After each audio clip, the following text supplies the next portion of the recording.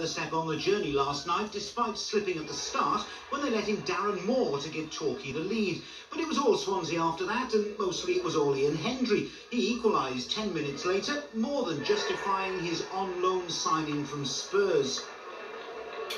And as if that wasn't enough, Hendry was the man who put Swansea in front with an energetic piece of enterprise, a smart bit of acceleration and an open goal. And crowning a great display from him too, Jason Bowen added the third. Business before pleasure. He's done the business.